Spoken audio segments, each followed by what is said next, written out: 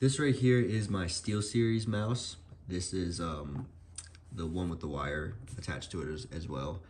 This is like their lower model. This is like their beginner model, but it's definitely a good mouse for anybody that's gaming.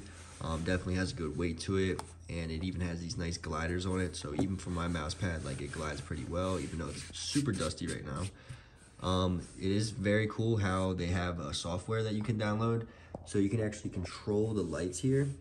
Mine is 3 different light patterns changing at once. I made it do that through the software. If you don't do that, it's just going to be one LED light changing all at the same time. So I do think that's cool that it's customizable. It does have these clicks right here, so this does make you go forward or backwards between web pages, which I think is very convenient. The scroll is pretty nice. It actually has like notches that it stops in. I don't know if you can see my finger like stopping. But that's nice because you're not going to scroll down a page super fast, kind of like those old mouses. But yeah, definitely recommend this. This was a great investment for anybody that's a gamer or a graphic designer.